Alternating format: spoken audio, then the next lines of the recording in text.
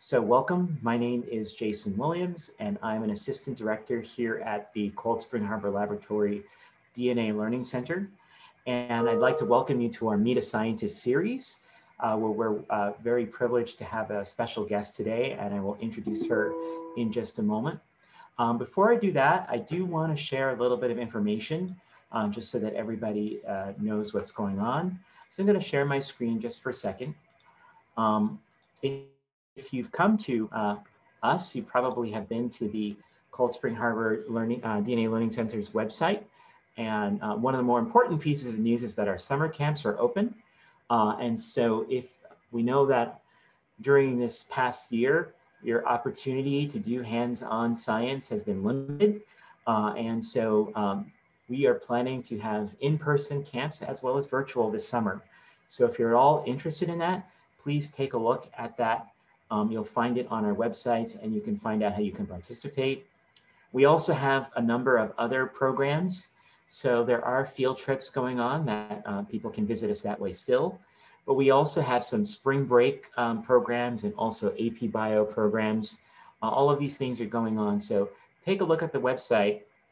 Also, you might have been to our Meet a Scientist series website previously, and you can see both some of our past speakers that you might be interested in and also upcoming speakers. So we have Alexa next, but today we are privileged to have Miriam Ferrer Gonzalez, and she's going to be talking about cancer. So let me just add her here. We're going to be talking with Miriam in just a moment. So welcome, Miriam. And let me just quickly tell you how you can ask questions. So if possible, we'd like you to go ahead and ask questions using the Q&A button that's down, should be at the bottom of your screen. That way we can see every question and sort of make sure that we do that. So it's a little bit more manageable than the chat. And Miriam has said that if you do have questions during her talk, she's willing to answer them. So you don't have to wait at the end, but at the end, we will definitely leave time for questions because we're trying to keep this to about a half hour. So it's not too long, but still very, very interesting. And we get to hear about some of the things that Miriam does. So please feel free to put your questions in the Q&A. And I'm going to go ahead and turn it over to Miriam, who's going to introduce herself and is going to talk to us about whole body response to cancer. So thank you very much, Miriam, and I'll see you on the other side. Hi, hello everyone. Thanks, Jason, for the introduction. I'm very happy to be here today. And as Jason said, I'm Miriam Ferrer Gonzalez. I'm currently a third-year PhD student here in the Cold Spring Harbor Lab. And I'm going to talk a bit about how I became a scientist, why did I choose becoming a scientist, and how I ended up here in Cold Spring Harbor Lab. Let me just share my screen.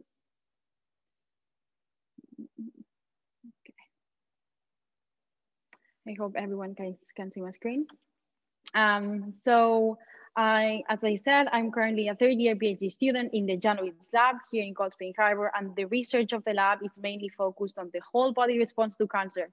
So not just single organ and how a single organ is affected by cancer, but the whole body response.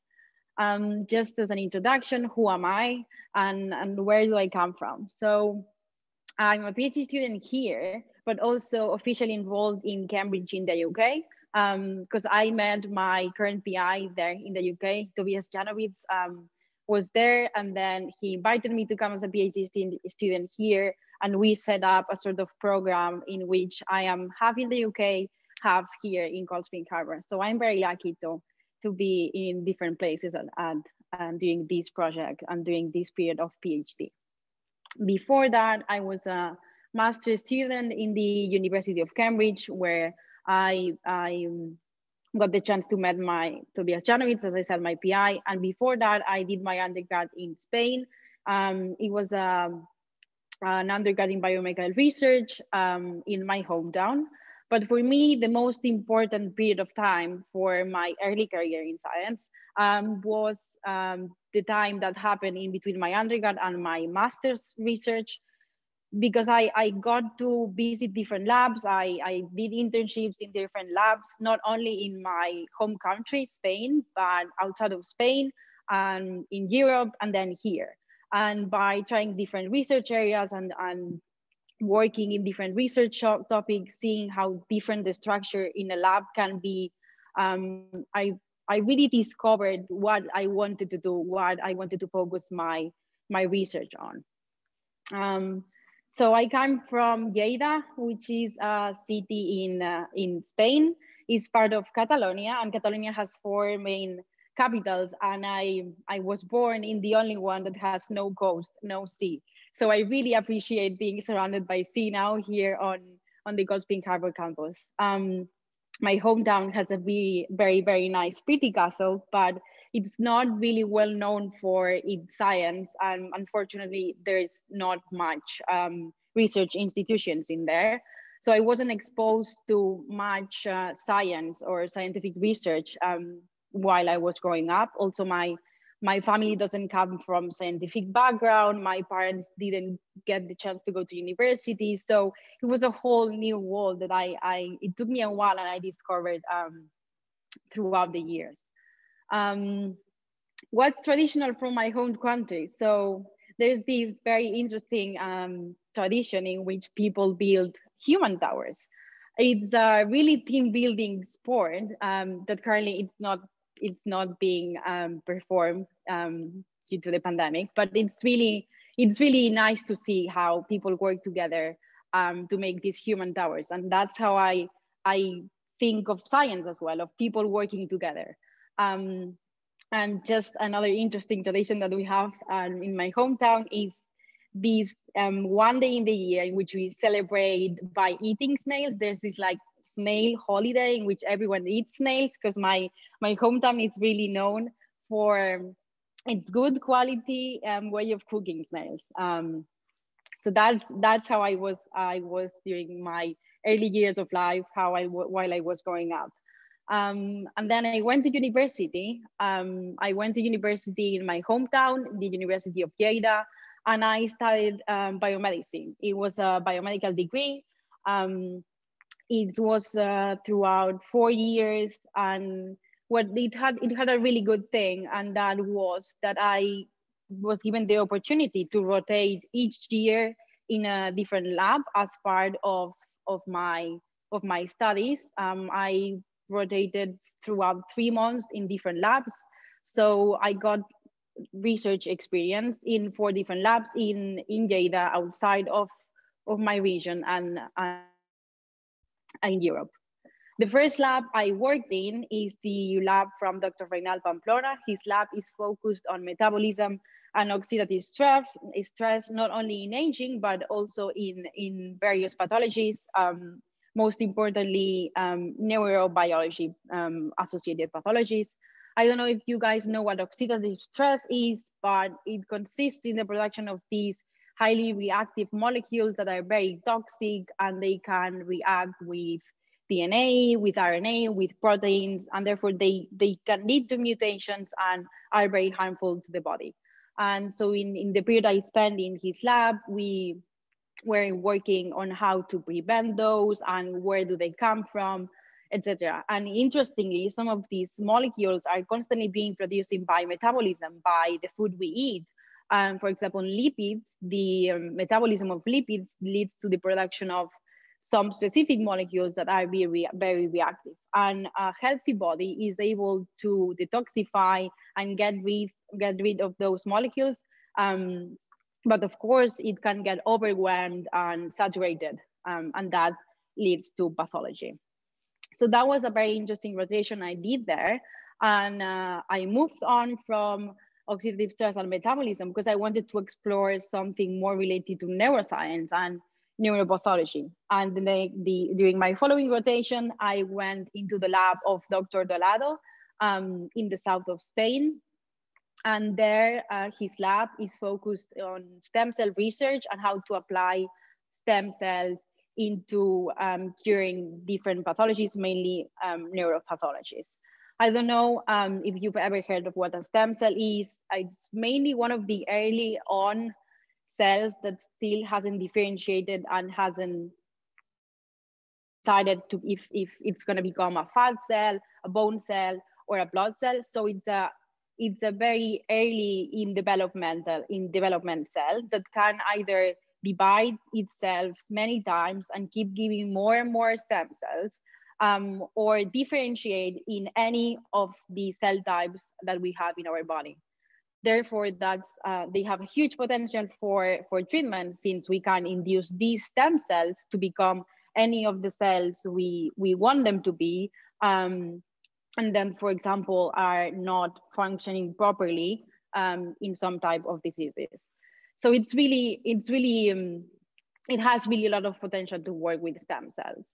And while I was doing this rotation in Dr. Dolado's lab, I really enjoyed studying neuroscience and the nervous system. I really found that was really interesting, and that we could make a difference in humans.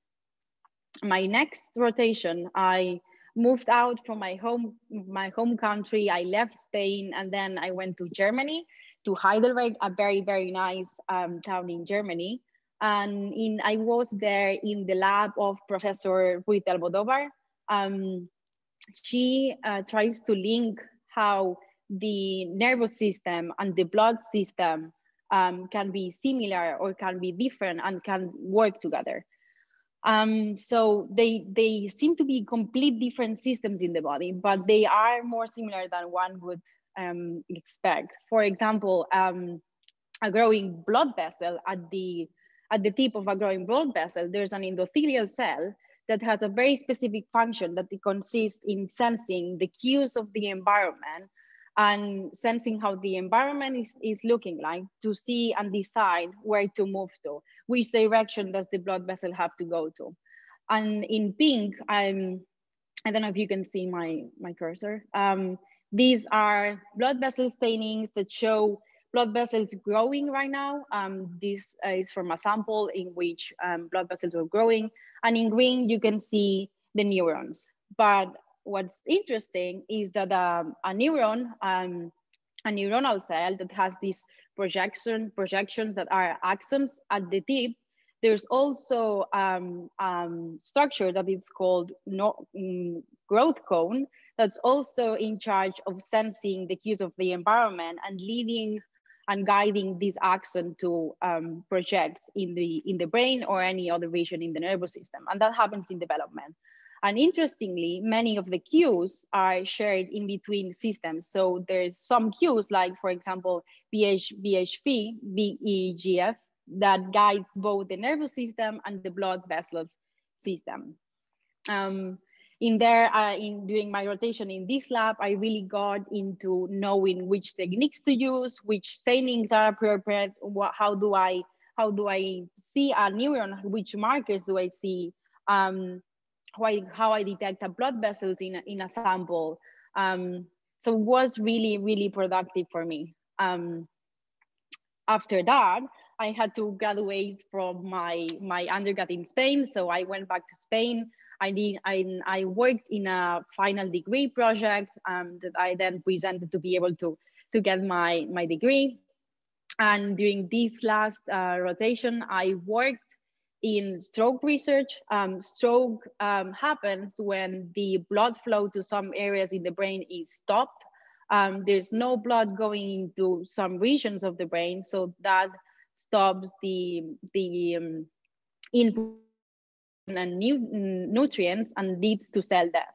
The most common cause of stroke is ischemic stroke, which is a type of stroke that is caused by blockage of blood vessels due to fatty accumulation or blood clot. So the blood flow is stopped, and then that leads to cell death in the brain, and therefore it's quite dramatic for patients because they lose function of those areas in the brain. And during the time I spent there, we were working together to find a biomarker, which is a molecule that can tell us what's going on, what's going to happen. And we were looking for biomarkers to prevent and predict which people are more sensitive or are more likely to have a stroke in the future. And during these very long, longer than the other internships I did, I found that this is what I really liked. I liked being able to find look for something, to aim to find something that would then change the life of patients. Because imagine finding a molecule that you can then measure in people's blood, and that can tell you if this person is more likely or less likely to have a stroke, or to improve diagnosis and more rapidly say this is the type of problem this person has. So that really motivated me, looking for something and trying to make a difference in people's life.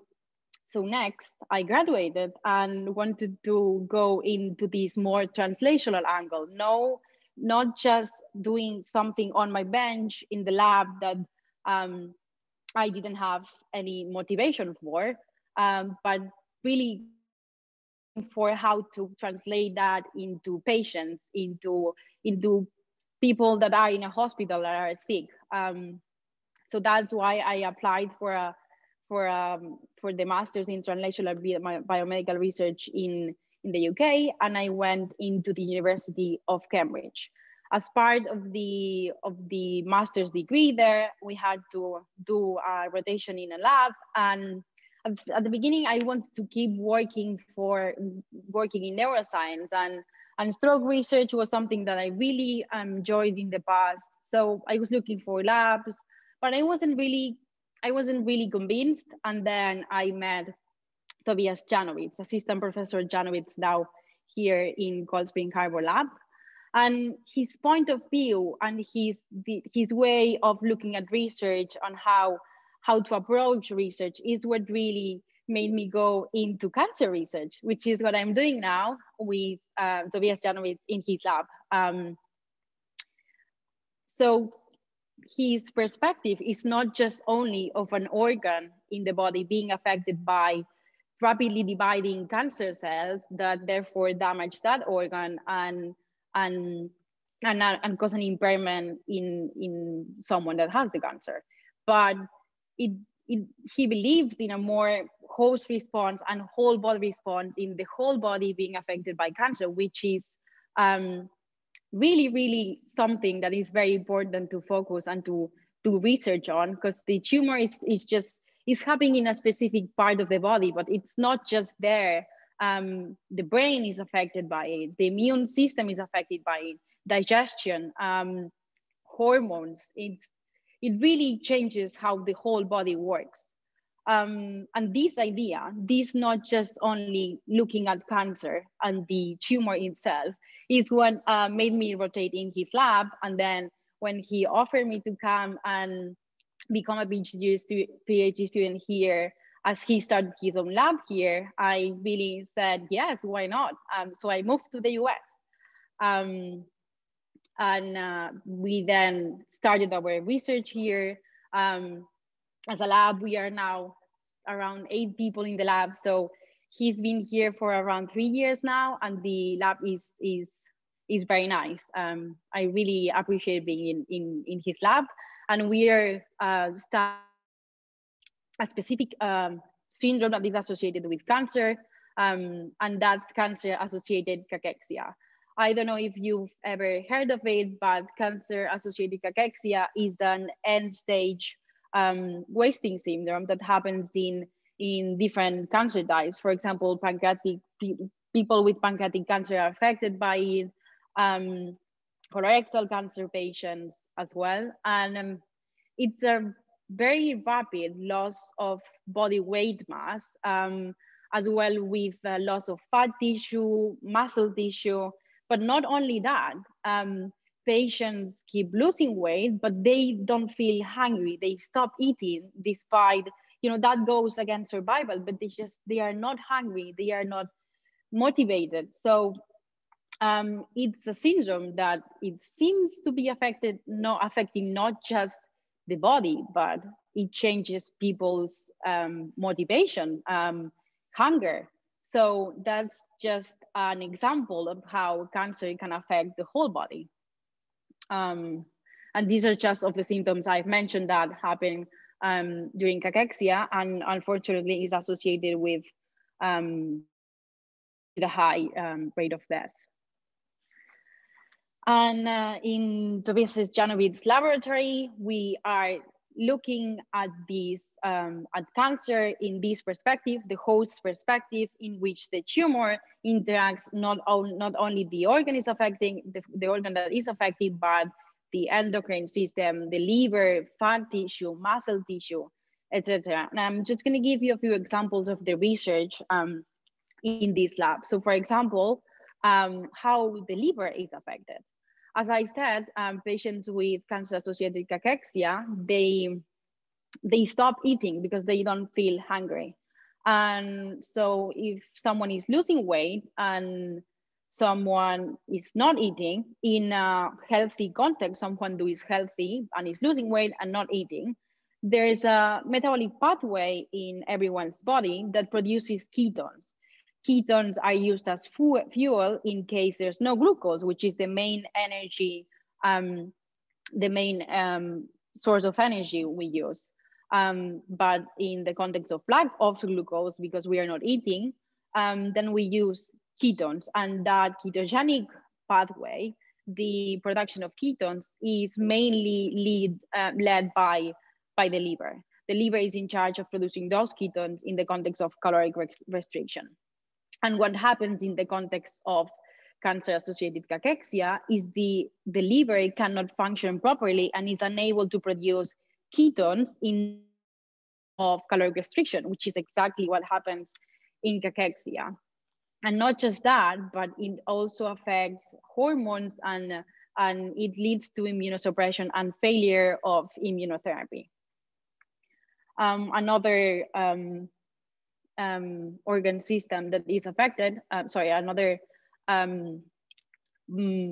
of the body that is affected is fat tissue. You might know that the fat, as adults, we call it white fat. When we are born as very young children, our fat is called brown fat or brown adipose tissue. And this brown adipose tissue in early stages, it's used for controlling and regulated body temperature.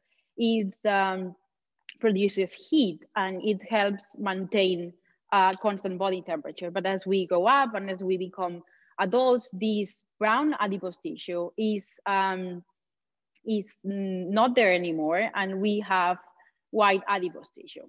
What has been observed in the context of cachexia is browning of adipose tissue, meaning that that fat that was supposed to be white adipose tissue in the context of adults is now going backwards and being converted in brown adipose tissue and releasing energy during this thermoregulation process. So it's quite interesting what cancer can do in different aspects of the body. And then there's the brain. As part of the Janowitz lab, I mainly focused in brain research and the nervous system and how the nervous system is affected by the host. Because as I mentioned, as I did these rotations throughout the years, I really thought that the brain and the nervous system was the most interesting part for me. So when I met Tobias, I thought I would go into cancer research, and then I was able to bring both together. So neuroscience, which is what I enjoyed before meeting him, and then bringing it together with cancer, because they interact. And of course, cancer affects the brain. And why is that? Well, there's this phenotype I talked to you about that happens during cancer cachexia. Disturbed sleep pattern, the lack of food intake despite losing, and this lack of motivation, anhedonia, not feeling like doing anything. I'm just tired all the time. And this is what patients with cancer feel. So this somehow connects and relates to the brain, right? The brain must be saying to those people, this is not something we want to do. We are not motivating. What's going on?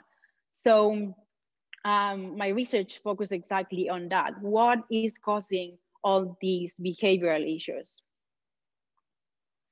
And for that, I, of course, look at the brain. And I'm just going to show you a video of how the brain changes during cancer cachexia. By using a model we have in the lab to study cancer cachexia, we compared which areas of the brain are activated and not activated during cachexia.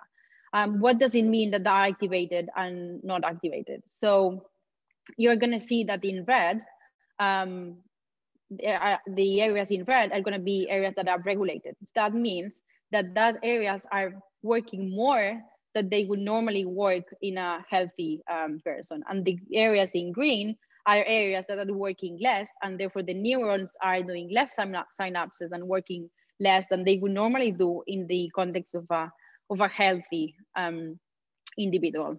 And as you can see, and as we go through the whole brain, this is just going through the brain from the front to the back. There's many changes that occur during cancer cachexia. I'm just gonna wait for the video to go through all the way.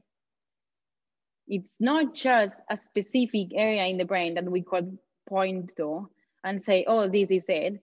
It's just lots of changes. And as I said, in cachexia, the people are not motivated and are lethargic. So I guess the first instinct would be to think, well, then it must be just a downregulation and a decrease of activity in general. But the truth is that when we really look at it, that's not true. There's some inactivation, but there's also a lot of activation in other areas. So I'm gonna go and focus on talking about some of them.